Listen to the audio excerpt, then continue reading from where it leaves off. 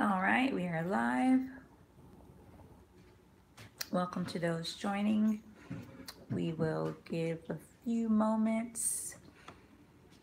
We have about 4 minutes before we start, so come on in and get situated.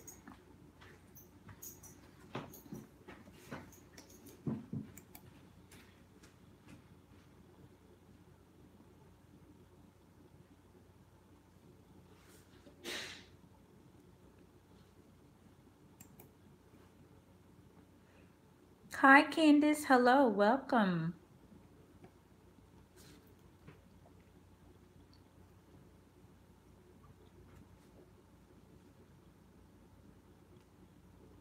Hello to everyone else that's joining.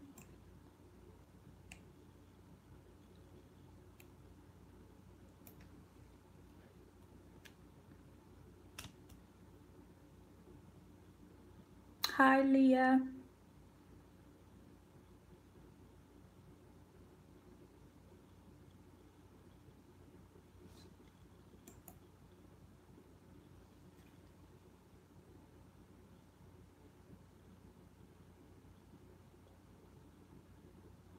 All right.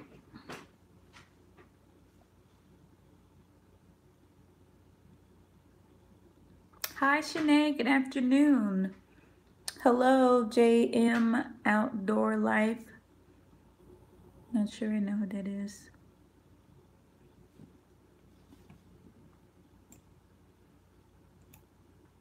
Welcome, everyone. I hope you're having a wonderful week. I hope that you are continuing to enjoy the lessons. We've been getting into kind of the meat of the lessons, right? So before now has just been kind of laying down the foundations, and now we're getting into the actual, kind of where the rubber meets the road um, applications of how we now put into action, into perspective, what we have been learning all along. And so I pray that you guys are being challenged, that you are hopeful, that you are finding victory.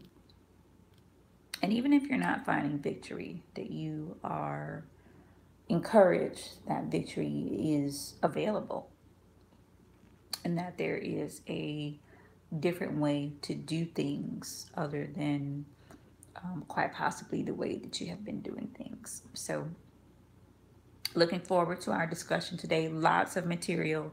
So, I'll try to at least touch on as much as possible. Obviously, we can't cover in an hour what we take in a week to go through, but hopefully, the highlight points will be points of encouragement and motivation. So, all right, well, it's noon, so we're going to pray and get started. I have found the lessons to be very eye opening and convicting. They keep getting better and better. Who knew it was possible? Right, right. Hello, Internet. Welcome. Yeah, you don't think it's possible for them to get better. And actually, every time you go through it, it gets even better. Like the lessons progressively gets better, and then you go through it again, and it's just like, how could it be possible that it was better than the first time? And it just, I can honestly say that it has been better um, each time. So, all right, well, let us pray, and we'll go ahead and get started. Lord, we're so thankful for having the opportunity to come together and study these lessons. We are just thankful for how far we've gotten up to lesson 8. We thank you for the many lessons that you have taught us. We thank you for the power that is available to live out these lessons. And we ask for that power even right now. I ask that every mother, every father, grandparent, aunt, uncle, friend who is desirous to be able to teach these lessons through your power will be able to do so indeed. Be with us as we discuss in Jesus' name. Amen. All right. Okay, so before we get started, we did decide to move the all-night prayer. It will not be tonight. It will be in 2 weeks, July 13th, Friday the 13th. If you're interested in leading out, I think we actually have most of the slots filled, but if you're interested in leading out in song service or contributing in any way, please let me know, or Andrea, and we will make sure that you are able to participate. Please feel free to invite family, friends, co-workers, church members, neighbors, whoever you think might benefit from this all-night of prayer. I know last time we had several people on that were not members of this class, and maybe even a couple that weren't members of our church. So that were greatly blessed, and I think all that participated were greatly blessed. And so we want to be sure to share. It will not be recorded, only because it is, it's 8 hours. Is it 8 hours? I don't know. It's a lot of hours. And so we only have limited space to house recordings. And I can't imagine, how many people would actually go back and listen to that much prayer. And the whole point is to be, for it to be real time and to receive the blessing. So hopefully we'll have enough of them that if you're not able to join, that you can join and, join for an hour. You don't have to be on the whole night. Come on for an hour if you have an hour, because each hour kind of follows the same format. So come on and, get in what you can. All right. Okay, hold on a second. I'm moving stuff in my... All right, I'm going to grab my water. Hold on. All right, here we go. So I bought this cup, and it looks like a Yeti, but it's an Atlan, and it was $16 on Amazon, which is much cheaper. The Yetis are like 30, 40 bucks. Hi, Tanya, welcome. And so if you're and it works just like the Yeti. Like you wouldn't know it wasn't a Yeti, except that it has a different name on it. And it comes with a metal straw. I really like it. So anyway, check that out if you're interested. All right, so let's go. Okay, I'm so sorry, guys. I need to get myself together here. Hold on. My phone's plugged up and I keep hitting the cord and knocking it over. All right, there we go. All right. Okay, so we're on chapter 8, obedience and discipline. And I'm just going to read this first paragraph on page, I believe it's 271. I wrote here. It's 238 in my book, but I believe it's 271 in the updated copy. And it comes from Child Guidance, page 21. And it says, fathers and mothers need to understand their responsibility. The world is full of snares for the feet of the young. Multitudes are attracted by a life of selfish and sensual pleasure. They cannot discern the hidden dangers or the fearful ending of the path that seems to them the way of happiness. Through the indulgence of appetite and passion, their energies are wasted, and millions are ruined for this world and for the world to come. Parents should remember, excuse me, that their children must encounter these temptations. Even before the birth of the child, the preparation should begin that will enable it to fight successfully the battle against evil. So let's pause right there for a minute. So temptation is a part of the human experience. It is necessary, even excuse me for just a minute. Christopher, can you come turn the fan on? It is necessary for growth. Parents should expect it and know that it's coming. And even before the child is born, should be making preparations to deal with these temptations.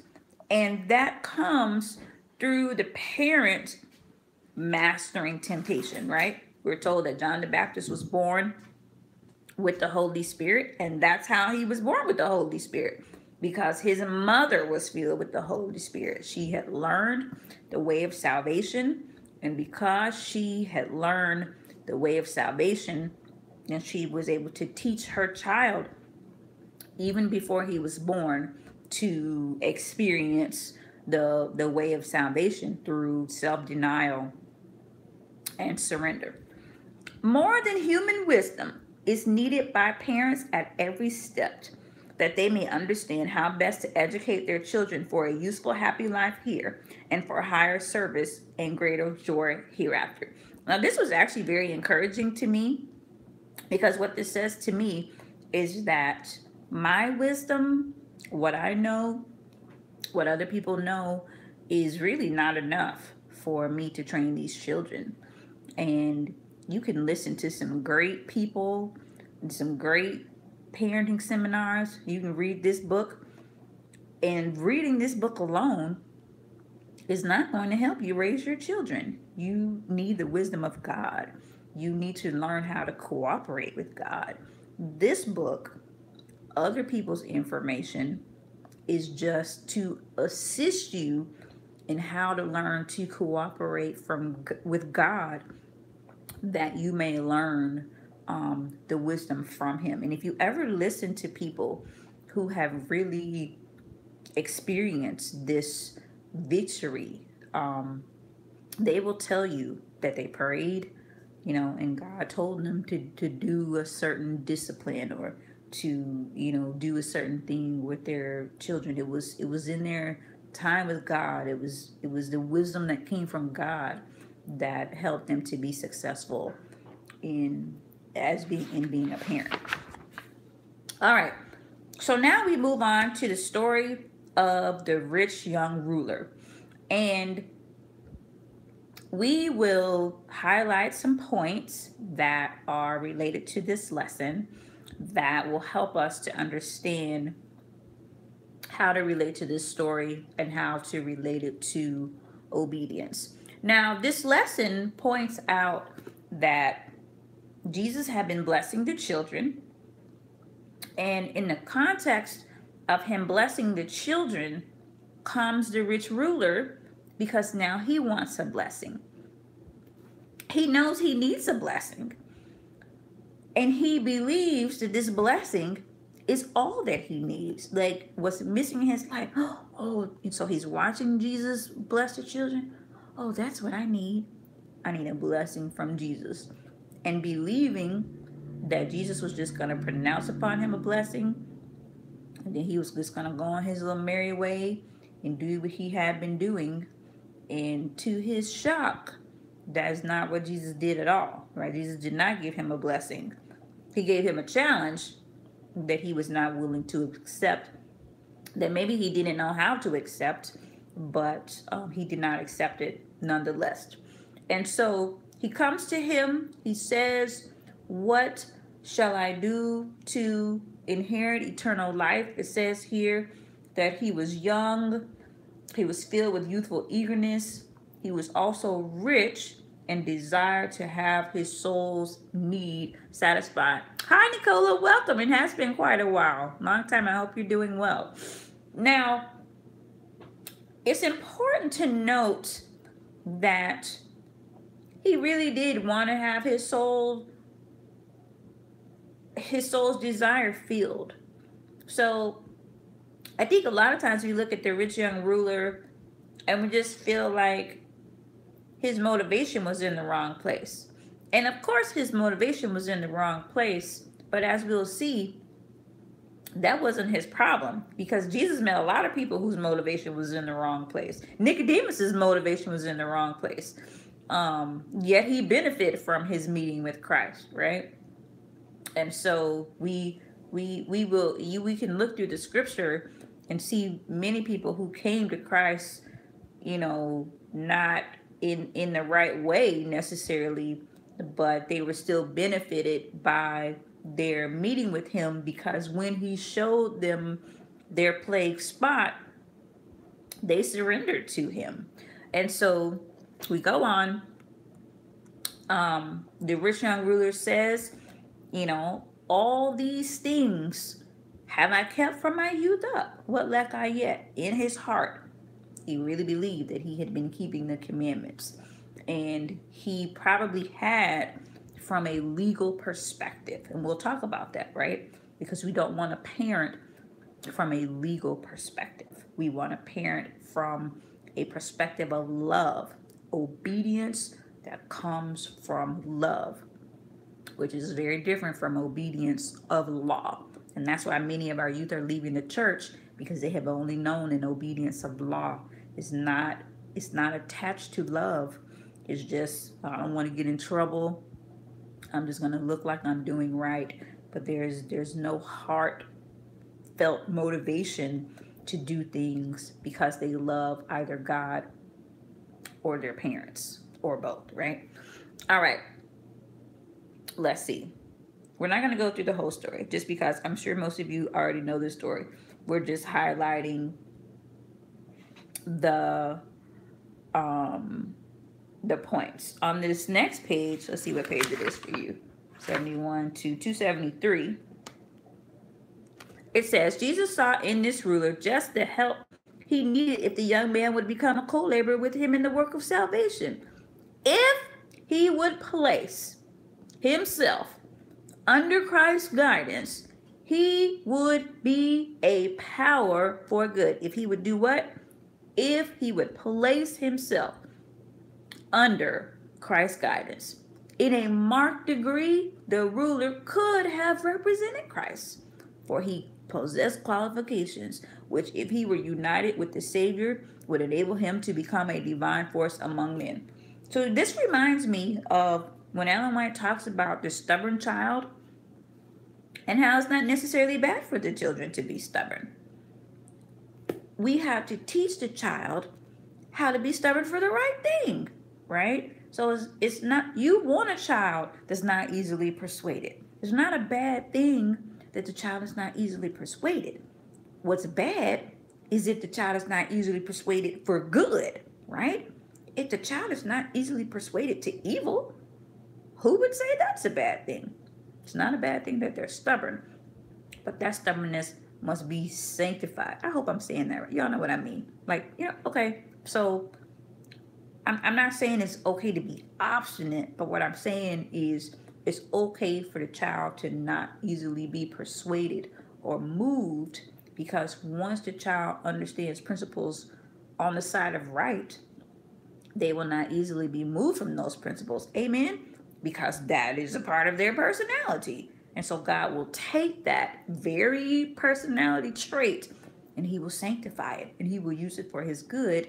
And it'll be 50 children doing wrong, and then one little child will be sitting over in the corner minding their own business because like, I'm not, you know what I mean? And so we don't want to, she talks about breaking the spirit of children. We don't want to break their spirit. If they are sensitive and, we don't want to break that sensitivity, because they may very well need that sensitivity for the work that God has called them to do. We just want that sensitivity to be balanced, and we want it to be rooted and anchored in Christ. Christ was sensitive, but he was also firm and bold. And so he did not lack in sensitivity, but he was balanced and he knew when to use that sensitivity. Amen. Hello, Michelle Ann. Okay, so let's keep going. Oh, wait a minute, I was reading. Let's see. Christ, seeing into his character, loved him. Love, high care, and welcome. Love for Christ was awakening in the ruler's heart, for love begets love. Jesus longed to see him a co-worker with him. He longed to make him like himself, a mirror in which the likeness of God would be reflected. He longed to develop the excellence of his character. Did you hear that? This rich young ruler who turned away from Christ had some excellence in his character. He was not all bad. He was not just a spoiled bad apple. There was hope for him, right? If the ruler had then given himself to Christ, he would have grown in the atmosphere of his presence. If he had made this choice, how different would have been his future? So how does that apply to us as parents? What this says is, one, most children have some excellent qualities, even if they are just bad children. Usually they have some kind of good qualities, right? They're usually good in bargaining, or I don't know, you could think of some little bad child that you know, and that child usually has some, they may be using that good quality for bad, but it's still a good quality. It's still an excellent quality, right? And so this rich young ruler had excellent qualities, but he had not been taught to surrender them to God. And he did not know how to come to Christ and say, I don't know how to do that. Like, I want to do that. But if you can teach me how, then I will do that. And that was his problem. His problem was not that he loved money.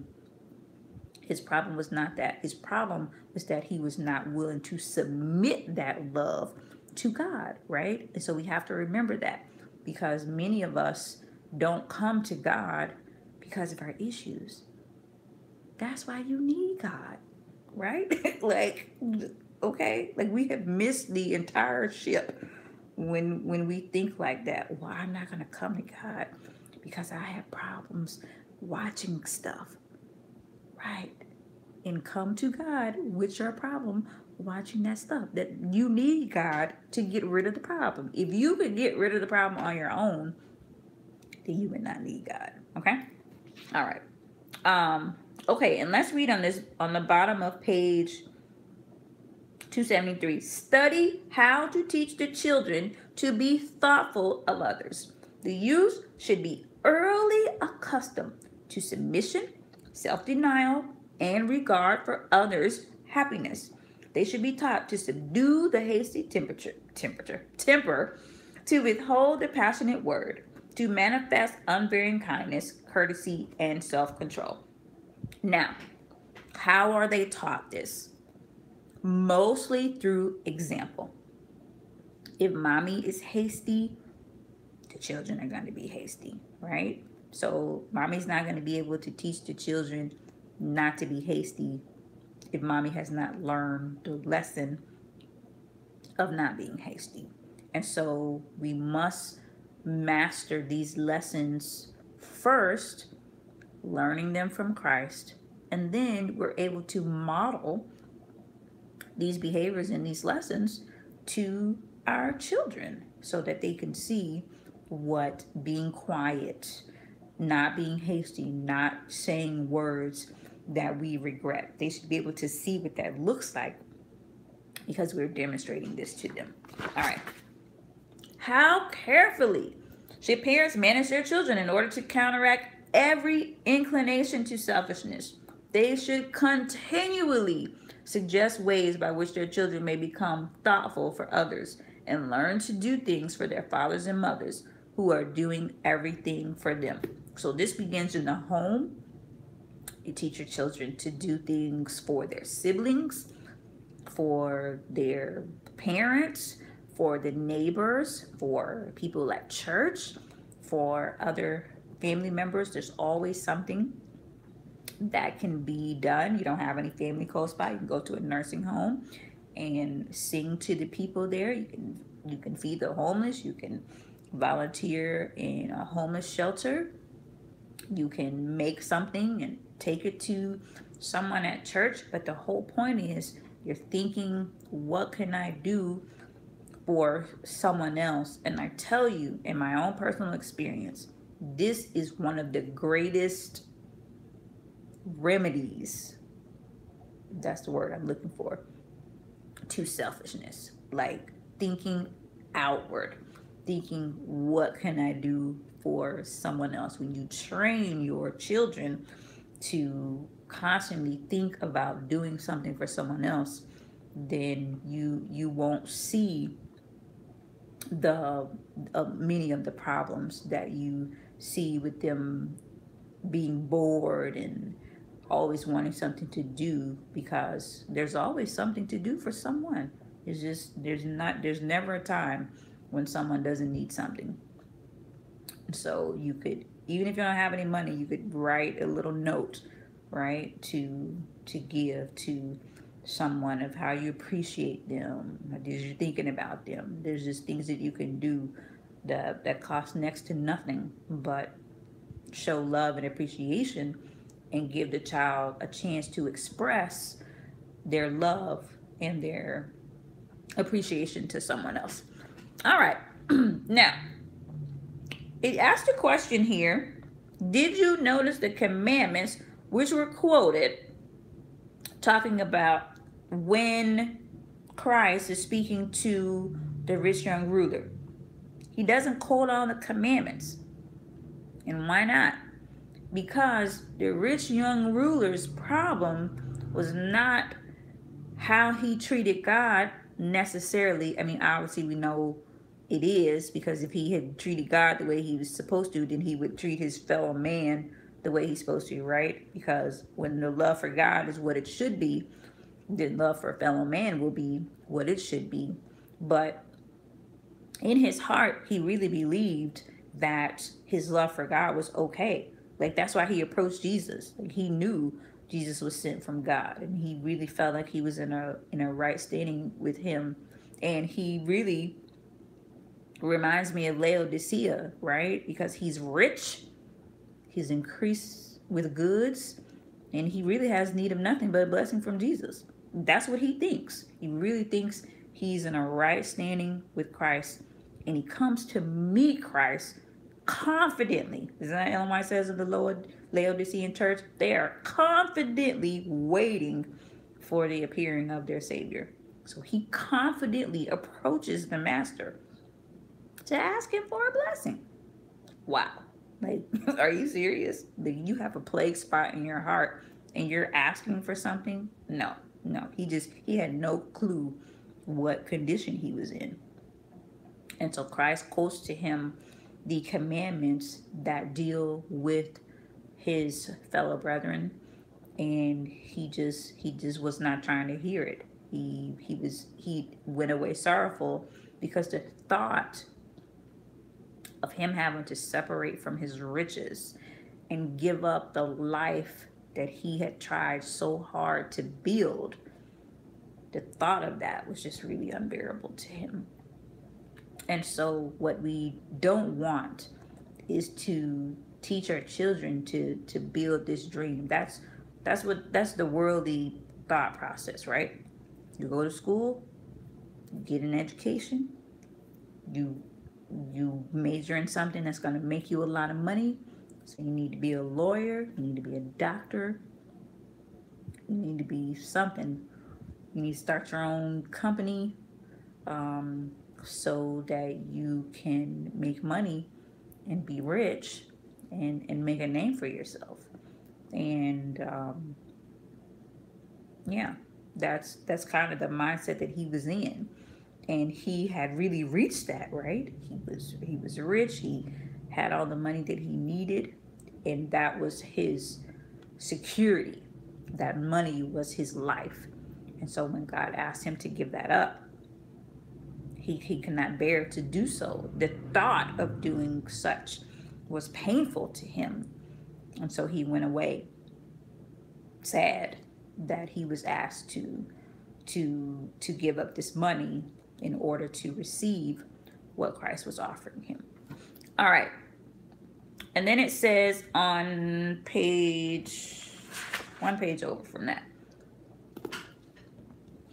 his claim that he had kept the law of God was a deception. He showed that riches were his idol. He could not keep the commandments of God while the world was first in his affections. He loved the gifts of God more than he loved the giver. Christ had offered the young man fellowship with himself Follow me, he said. But the Savior was not so much to him as his own name among men or possessions. All right. To give up his earthly treasure that was seen for the heavenly treasure that was unseen was too great a risk. He refused the offer of eternal life and went away, and ever after the world was to receive his worship. Thousands are passing through this ordeal, weighing Christ against the world, and many choose the world. Like the young ruler, they turn away from the Savior, saying in their hearts, I will not have this man as my leader. Now, let me just pause here because this is very important. That part of the reason that this is true, that people leave Christ to go and chase the world, is because their view of Christ is skewed. And I wonder if this was true for the rich young ruler, right? It just makes you wonder if he really knew who Christ was. Because can you really know who Christ is and choose the world over him? And so it's important that we as parents are giving a correct demonstration of who God is. Because if we are not giving a correct demonstration of who God is, then our children are going to reject God or what we have shown them to be God. And even the world would be more desirable to them than a God that is the way that we have said that he is. Does that make sense? And so if you think of like the French Revolution, how did the French Revolution come about? Because the view of God was inaccurate. And so the people said, if that's who God is, then we will just not believe in God. We will just live a life without God. And so they became atheists, because surely it must be better to live without God than to serve a God that acts like what you have said he acts like. That's why Christ left out the commandment about covet, because that is the one he was struggling with. Okay, right? You see what I'm saying?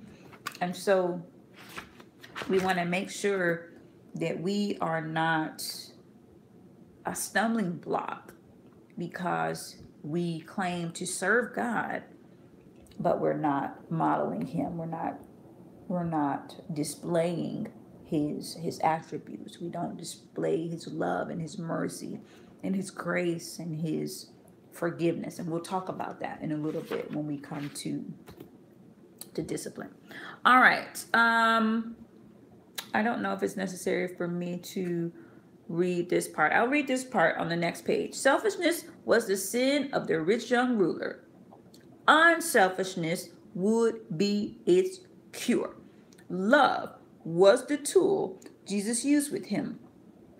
In teaching our children unselfishness, love must be the motivating factor that moves them to overcome. And we will come back to this point, like I said, when we're discussing discipline. Okay. Then on the next page, it talks about marriage and how the secret to a successful marriage is that each person serve the other, and that their highest goal is that the other might be happy. And it says in the middle of the page, to be in the highest degree happy, we must each prefer the happiness of another to our own. And so we are modeling through the marriage relationship this unselfishness. And so a lot of children are taught selfishness through beholding, through watching the marriage of their parents and how they behave. And so, they're learning by example that, I satisfy myself and you satisfy yourself, and that's how it goes. And so we want to be careful that we're not teaching them this behavior by example by default, right? Because obviously we wouldn't teach them that purposefully, but we can definitely teach them, and not even intend to do so. Okay. And then it says at the bottom on the right hand side, to cultivate affection then is not to strive too excited by any direct effort of abstract thinking, but to show by the whole tenor of a life of disinterested goodness that your happiness is really promoted by seeking the happiness of another. So what does this mean? So we're not necessarily looking for certain times or certain instances, also, although we're going to use those, like I mentioned before. We're going to look for times to be kind to other people, to do things for them, to bake something, to write something, to make something, to visit them. We're going to look for these opportunities, but we don't want it to be so that our life is just these opportunities. The entire bent, the entire tenor of our life should be such that we are thinking of others. So what does that look like? We go to the store, we're holding the door open for people. We see somebody has a buggy, we're going into the store, we're going to take their buggy and we're going to return it to the store. You see, like just little things that you're thinking of a person to ease their burden is not a huge thing. It's just a little thing, but it becomes the way or the tenor of your life that you're always looking for ways to assist others. The cashier is trying to put your stuff in the bag. She's having a hard time. You're going to hold the bag for her. There's no one in the bag. You're going to bag the groceries yourself. You're going to help to lighten the burdens of others in any way possible. And we're going to be sensitive to the voice of the Holy Spirit, because if you don't think about these things, if you just pray and ask God to show you these opportunities, He will do that. And you will notice that you will catch them more than miss them, because you will learn to hear the Holy Spirit say, right over there, that lady's having trouble. She's trying to hold her baby, and she's also trying to get something off the shelf. Go over there, get that off the shelf for her. Okay? And then you're going to go over there and you're going to say, ma'am, which can are you trying to get? Whatever you're trying to get. And then you're going to grab it for her. And then you're going to see the look of gratitude. She may not even say thank you. You're going to see, she might be shocked, right? Because no one ever helps her. She's been holding this baby 50 times in the store and struggling, and no one has ever helped. But she's going to see that you noticed that she was struggling, and you will see the gratitude on the face. And many times you will even get a thank you. And it feels good to get a thank you. But, we're not doing it for the thank you, right? All right. Let's move on. Are you guys still there? My screen seems to be stuck on my computer. Let's see if I can refresh it.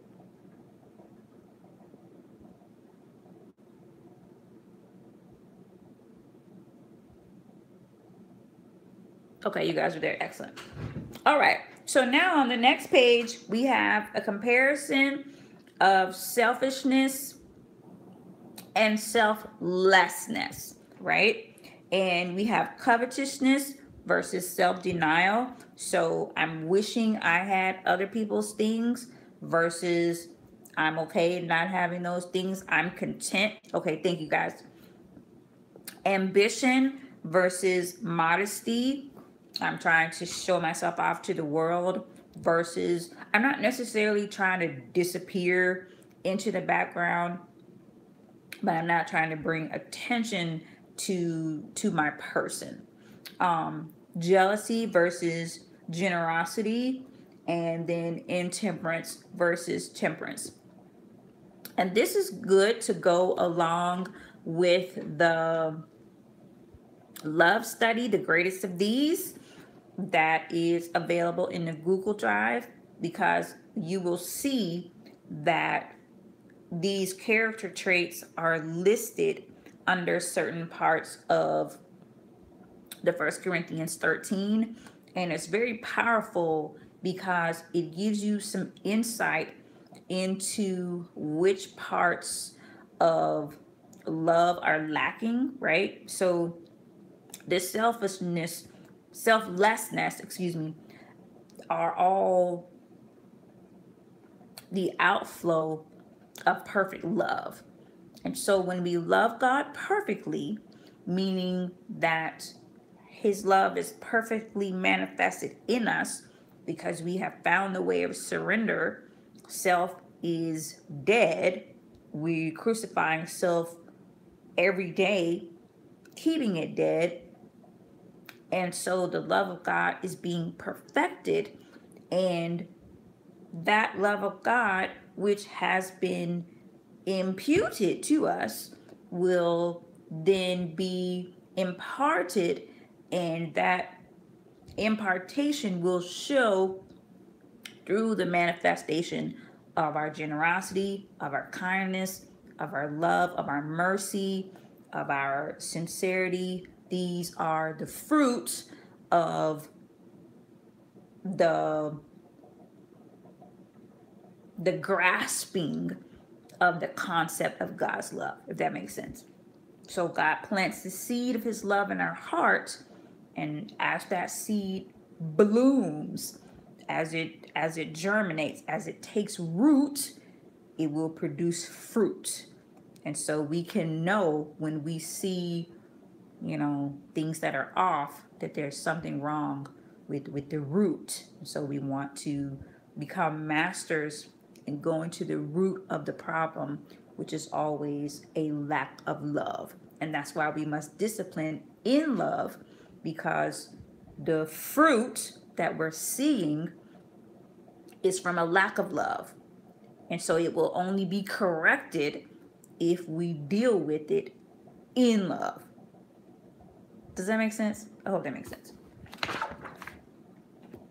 All right. It's kind of like the weed. So if you just keep plucking it, it's just going to grow back. You got to pull it up from the root. Like, have you ever weeded something? If you just pluck that weed up from the top, then you're going to go out in a week and it's going to be back and it's going to bring a friend, right? it's not, you can mow it, and you just want to take the seeds and spread it around the yard. Like, you don't want to mow the weeds.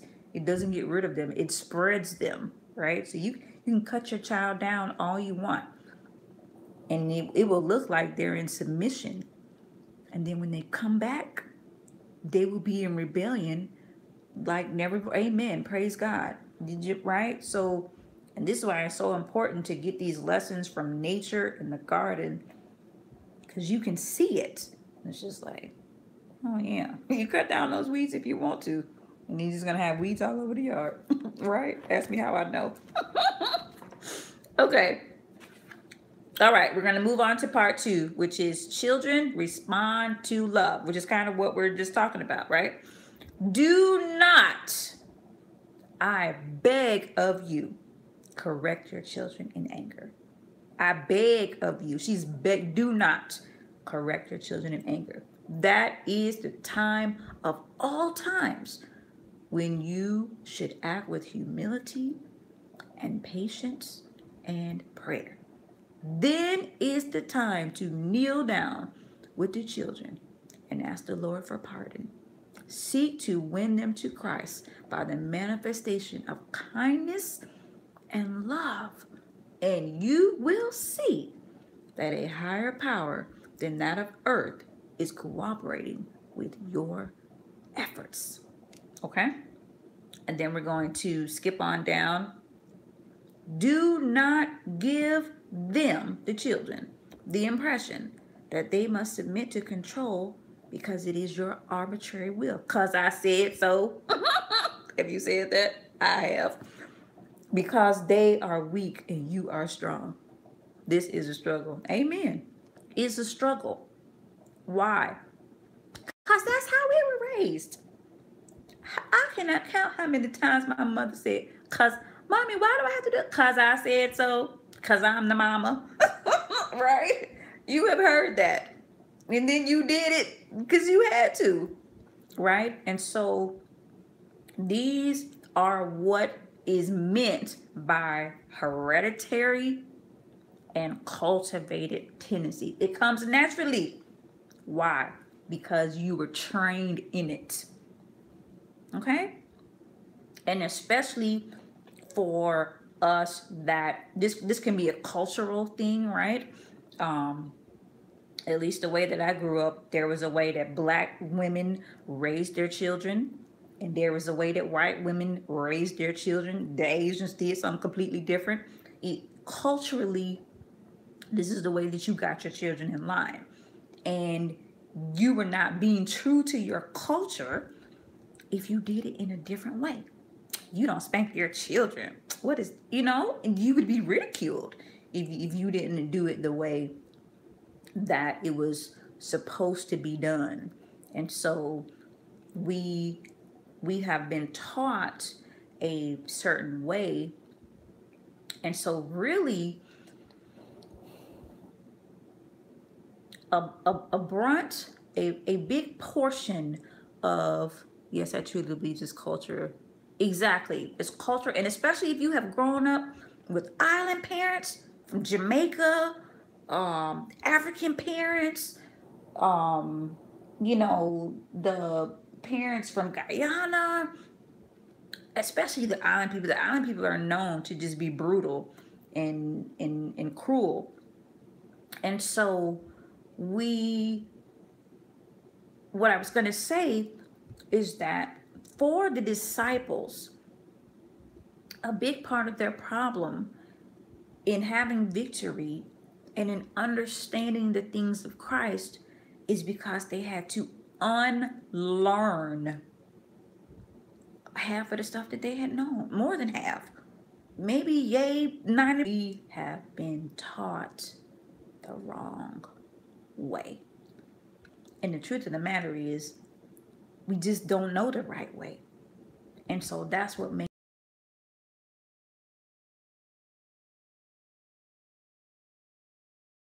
do it. Right? Like, if I don't yell, then they're just not going to do anything. Right?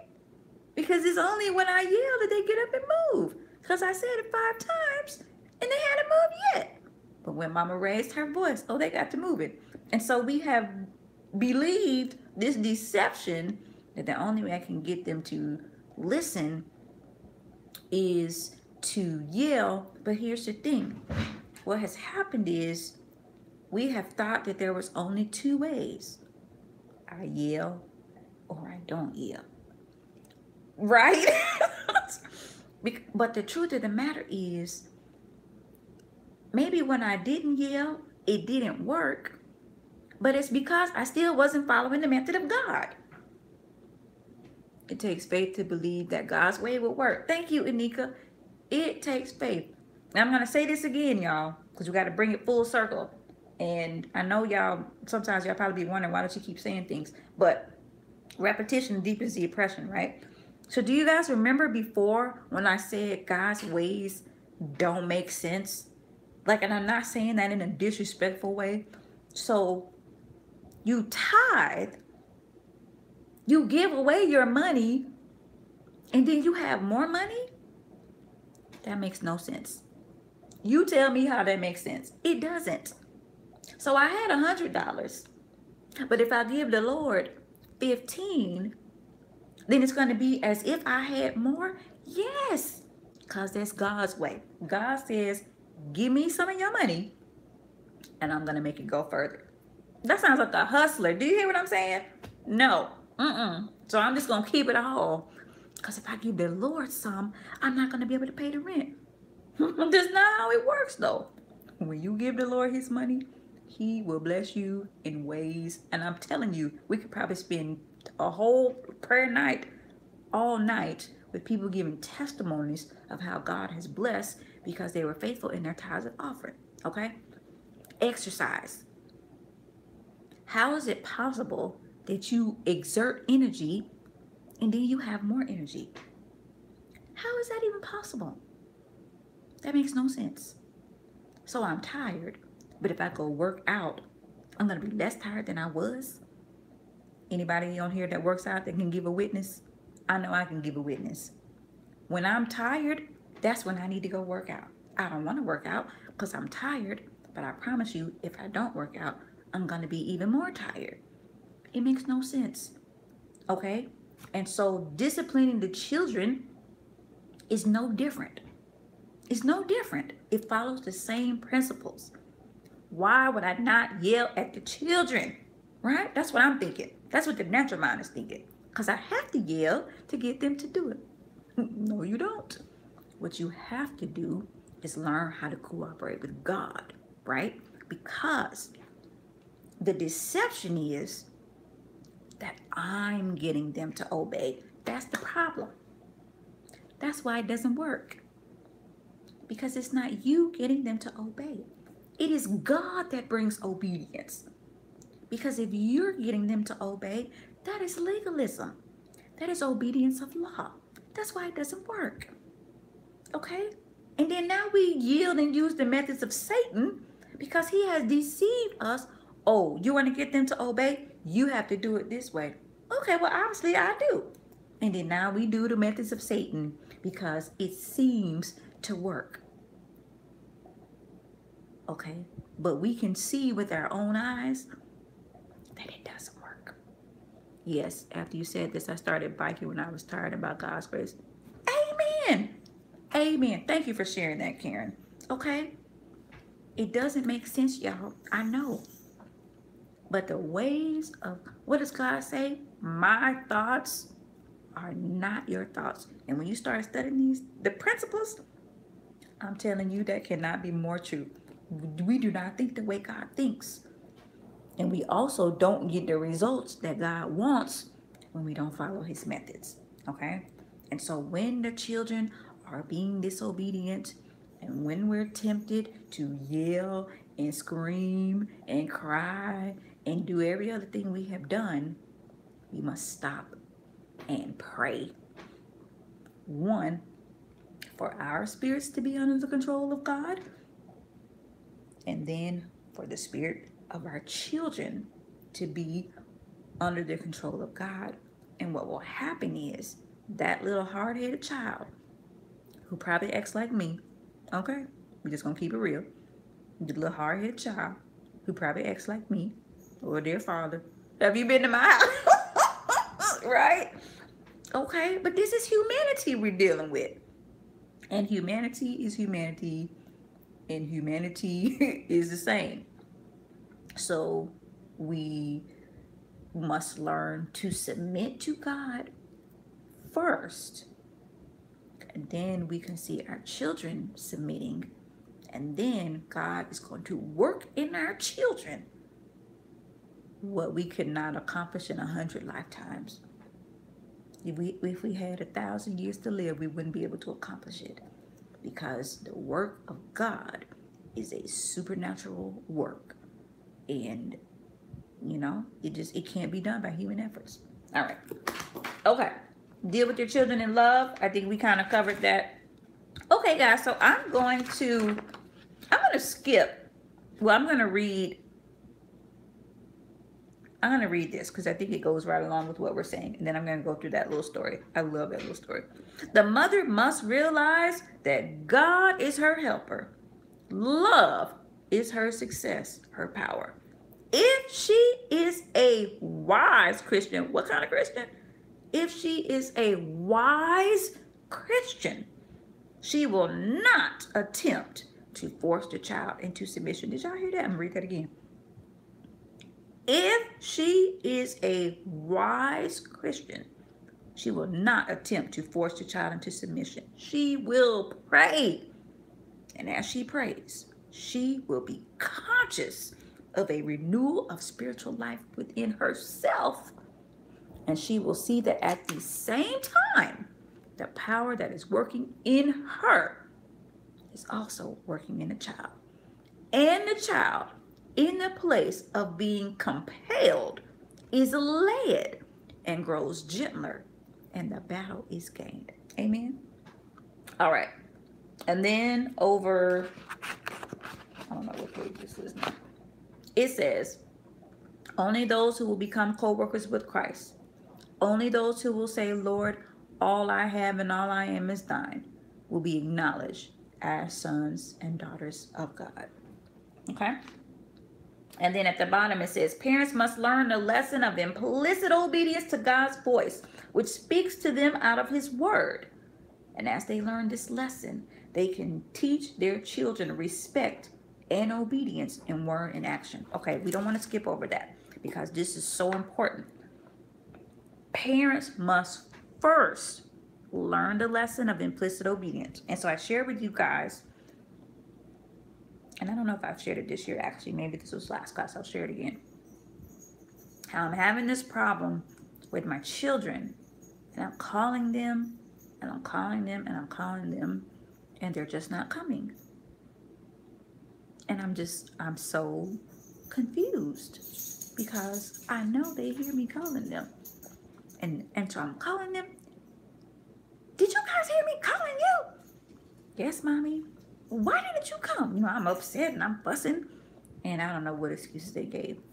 And as I'm asking them, did they hear me calling them? The Holy Spirit says to me, did you hear me when I called you this morning to get up to spend time with me?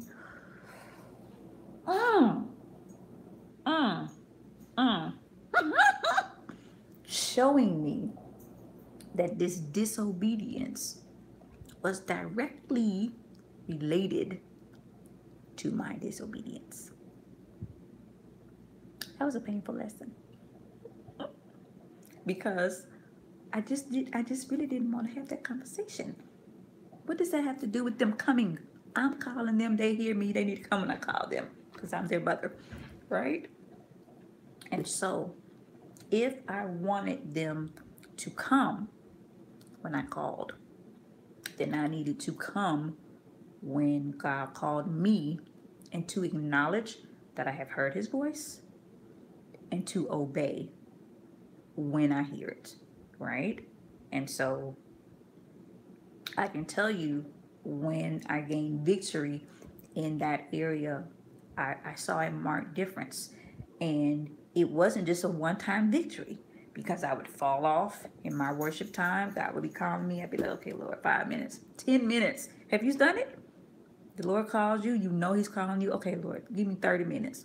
Okay, Lord, I'm be with you. I'll be with you in just a minute. Like, who are we? Ha. Like, who are we to tell the Lord we'll be with him in a minute? Who do you think you are? Like, right? And when you think of it, you're like, oh, wow. Like, why do I do that? I ask myself, why do I feel like it's okay to do that? I don't know. Is it presumption? I don't know what it is. But the audacity that God is calling you and you tell him, hold on, Lord. Just hold on. I'll be with you in a minute. What? Yeah. Insanity. I don't know. I don't know what it is. But like, why do you think that's okay? It's not. And so, because we think that, we have passed that thought process on to our children. Are you guys with me? Are you following what I'm saying? And so, you don't have to ever express it audibly, but it comes out. Like, have you ever watched your children? Like, how do they know that? Like, it's something you struggle with, and then you see it in them, and like how do they even know that there's, like, where did it even come from? It's in their DNA. Like, it comes out. It's hereditary. It's cultivated. It's all of that. Like, you don't have to teach it. You're already teaching it imperceptibly. Yeah. Okay. So I want us to go over this story before we go. And I think we're actually going to save the study about the rod till next time because I really want us to go through that. So this story, the first time I read this story, like, I wept because I was so convicted. And I was just like, what? Like, what are you talking about it? And I'm going to read it for those of you who may not have read it because I feel like it's so powerful. It's called Leading Children to God. Parents can never be too deeply impressed with the importance of early leading their children to God and fixing in their infant minds a sense of his presence and of their dependence. If the following shall induce one parent who reads this story to make more prayerful efforts to train up his children for God and heaven, our labor will not be in vain. And then here's the story. A mother sitting at her work in the den overheard her child, whom an elder sister was dressing in an adjoining bedroom, saying repeatedly, as if in answer to his sister, "No, I do not want to say my prayers." How many church members in good standing, thought the mother to herself, often say the same thing in heart, though they conceal even from themselves the feeling. "Mother," said the child, appearing in a minute or two at the door of the room. The tone and look implied that it was only the morning salutation. "Good morning, my child. I am going out to get my breakfast. Stop a minute. I want you to come here and see me first." The mother laid down her work in the next chair as the boy ran towards her. She took him up. He kneeled in her lap and laid his face down upon her shoulder, his cheek against her ear. The mother rocked her chair backwards and forwards. "Are you feeling well this morning?" said she in a kind and gentle tone. "Yes, mother, I am very well." "I am glad you are well. I am very well too. And when I woke up this morning and found that I was well, I thank God for taking care of me." "Did you?" said the boy in a low tone, half a whisper. He paused after it. Conscience was at work. "Did you ever feel of my pulse?" asked his mother after a minute of silence, at the same time taking the boy down and setting him in her lap and placing his fingers on her wrist. "No, but I have felt mine." "Well, do you not feel mine now?" "How it goes, beating?" "Yes," said the child. "If it should stop beating, I should die." "Should you?" "Yes, and I cannot keep it beating." "Who can?" "God." A silent pause. "You have a pulse too, which beats in your bosom here, and in your arms, and all over you. And I cannot keep it beating, nor can you. Nobody can but God. If he should not take care of you, who could?" "I do not know," said the child with a look of anxiety, and another pause ensued. "So when I woke up this morning, I thought I would ask God to take care of me. I hope he will take care of me and all of us." "Did you ask him to take care of me?" "No." "Why not?" "Because I thought you would ask him yourself." God likes to have us all ask for ourselves. A long pause ensued. The deeply thoughtful and almost anxious expression of countenance showed that the heart was reached. "Do you not think you had better ask him for yourself?" "Yes," said the boy readily. He kneeled again in his mother's lap and uttered in his own simple and broken language a prayer for the protection and blessings of heaven. Suppose another case, another mother, overhearing the same words, calls her child into the room. The boy comes. "Did not I hear you say you did not want to say your prayers?" The boy is silent. "Yes, he did," says his sister behind him. "Well, that is very naughty. You ought always to say your prayers. Go right back now and say them like a good boy, and never let me hear of you refusing again." The boy goes back, pouting, and uttered the words of prayer, while his heart is full of mortified pride, vexation, and ill will. Have mercy. Now, how many of us have been the second mother? Would be the second mother? You don't want to say your prayers. What kind of naughty little child is that? Right? Thinking that this response is acceptable of heaven. Why? Because that is the way we have been taught. That is the way that we were dealt with as children. But how wise this first mother, who never chastised the child because he didn't want to pray, but made him see how important it is for him to pray and thank the very God that gives him life that he might be able to pray. And now the child prays willingly and is thankful that he is alive. And so now his prayer is meaningful. It's purposeful. It's from his heart because he really is glad that God has woken him this morning, and now he wants to thank God. And he's a little bit bothered that his mother didn't thank God for him. But she shows him that God would be pleased if he would tell him thank you. Oh, how this story warms my heart even now as I read it, because this shows us the contrast of the two different ways. Both ways got the children to pray. But hopefully we can clearly see that only one way was the method of God, and how differently we would respond if treated this way, how differently our children will respond if treated this way.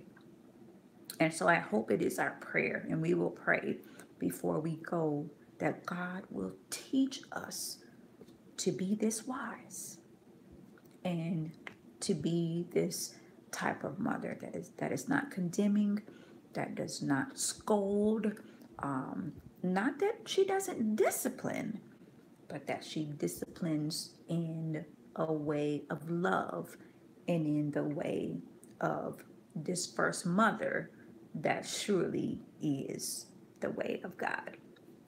So, all right, we're going to stop there. And next time we'll pick up on the discipline. I'm going to make a note here. We'll pick up on our study of the discipline, the rod, and then we'll go on. He shall do a new thing. Amen. Amen. Amen. He shall do a new thing. He shall give us a new heart. And with that new heart comes new thoughts, new motives, new ideas, a new way to do things. And we will know. And I can tell you that one of the ways that I knew that God was working in my heart is because he would give me ideas of things to say to my children, and they were foreign to me. I knew I didn't come up with that. Rivers in the desert. Amen. And we can think of that. Our heart is this dry desert, and God will be the living water, the water of life that springs up. And so we do not have to live in these dry places. And you don't even have to have any ideas. God will give them to you if you ask him. He will teach you. I think about Cinda Osterman. And I was going to mention her when we got to this discipline, but I'll go ahead and mention her now, just in case you want to listen if you have an opportunity. You can Google her name. She has a parenting series on, I think it's Vimeo. Is that the name of the website? She has a parenting seminar that she did at a church, and part of her testimony is that she's tried forever to record, and like the recording never works. Oh yeah. But this time she was recording and her husband was recording, and so they were finally able to get a recording of one of the weekends that she did. And actually I think there's two different ones on there. But anyway, she talks about how God taught her how to discipline her children. Like, she didn't know. She was a biker mom. She was a part of a biking club, and God delivered her from that. And when it came to her children, like, they would fight and just do all kinds of stuff, and she just didn't know what to do with them. She prayed and asked God. And he taught her. And she says she's so glad, like, that she didn't talk to anybody about it, because she believes they would have talked her out of, like, or said things like, that's not going to work. But like, she didn't even know that the ideas were crazy. She just knew they weren't hers. And God taught her step by step how to rear her children, and how to work with them, even to the point of when it was time to correct them, they would bring the rod of correction to be disciplined. And I knew when she said that it was God teaching her, because what child would bring their own rod to be corrected? Only a child who has learned to submit to authority through love would do that. And so we'll talk about that in our next scope. And so, yeah, we never have enough time to get through these things, but we will talk about that because I think it's important to talk about discipline, godly discipline, and how we need to learn the ways of God and unlearn the ways that we have learned that just quite frankly are not of God. And so we have to be willing to leave them behind and not be like the rich young ruler and go away sorrowful, but be willing to take on a new way and be led of God. So let's pray to end. I hate to even get off here. I feel like we have more to talk about, but I have to go, and I know you guys have things that you need to do to get ready for Sabbath. Oh, let me just give you an update before I leave on my tooth. So I went to the dentist yesterday and found that there is a deep cavity in the tooth that was giving me a problem. And so that's where my pain was coming from.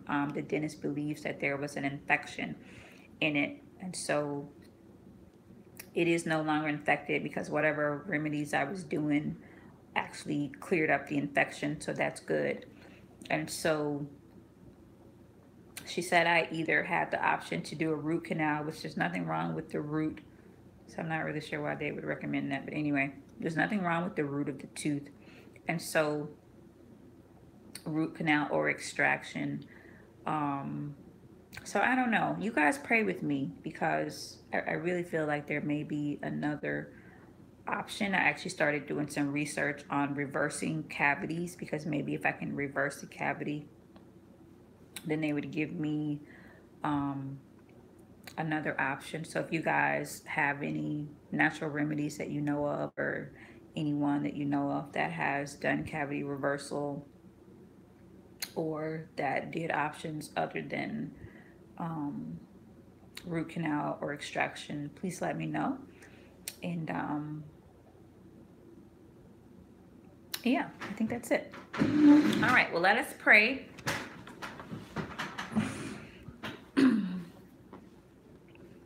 Lord, we are so thankful for this lesson of obedience. Lord, I ask that you would teach each mom, dad, educator represented here the lesson of obedience. How to first be obedient to you as our Father. That, Lord, as we have experienced obedience through love, the obedience of love, that we will then teach that lesson to our children. I ask that you would go even before us and touch the minds of our children to work on their hearts, that they would learn to cooperate with you, to learn to cooperate with us as we are surrendered to you.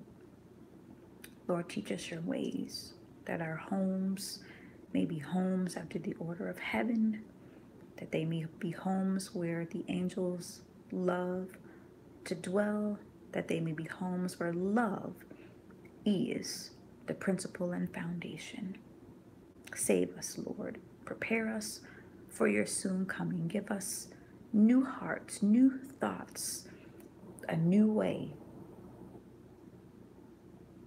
May we be transformed.